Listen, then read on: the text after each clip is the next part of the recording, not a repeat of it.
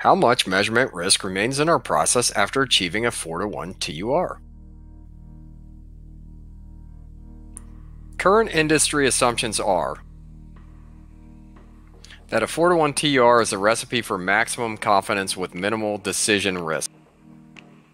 The process measurement is always centered. We are going to disprove these assumptions by showing the true risk associated with a 4:1 TUR, as well as discuss why the location of the measurement matters. Let's start with traditional logic using a 4:1 TUR. The process is perfectly centered and the measured value is 1000 with a tolerance specification of 0.1% of full scale. If the process never moved from this location, calibration intervals could be set in decades and the measurement risk is trivial. The graph shows normally distributed data. There's a lower tolerance limit to the left and an upper tolerance limit to the right. Now the measurement location of the process has moved. Many would consider the location well within tolerance and perfectly safe. However, when considering the new location, measurement risk may no longer be trivial. The area of the distribution beyond the tolerance limit is 5.8%. At this point, measurement risk is process risk, and there's a 5.8% chance you're calling something good when it is bad. This is noted by a CPK of 0.533. CPK? What is CPK? CPK is a statistical tool to measure the ability of a process to produce output within tolerance specification limits. A CPK in the production world of 1.33 would mean 0.0063% of parts would fail. This is typically referred to as adequate.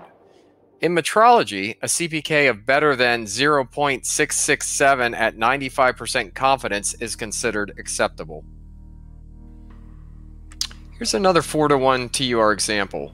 We've moved the measured value in this scenario to 75% of the tolerance. This 4:1 TUR table is showing that if we want to minimize our risk, we're going to need to shrink our acceptance limit to 75.5% of the tolerance. The area outside of the tolerance is 2.275%. CPK is 0.667. The overall measurement risk is less than 2.5%. The probability of falsely accepting the measurement result is 2.275%. Most in metrology working with a 95% measurement confidence interval want to achieve a result with less than 2.5% single-sided risk. Here we have a TUR table showing 95% measurement confidence. The table shows the lower and upper limits where a measured value must fall between to limit the risk to 2.5% on each side. Let us assume a 1:1 TUR, looking at a perfectly centered measurement. There is little to no room for any variation in the process measurement. Making a conformity assessment with a 1:1 TUR almost always requires the measured value to have no bias. In this case, if the measurement is not perfect, there will be more than 2.5% single-sided risk.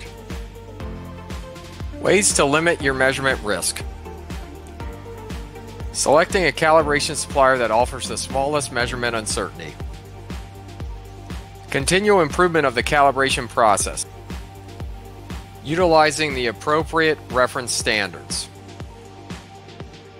Calculating measurement risk with respect to the location of the measurement. CPK is a great tool.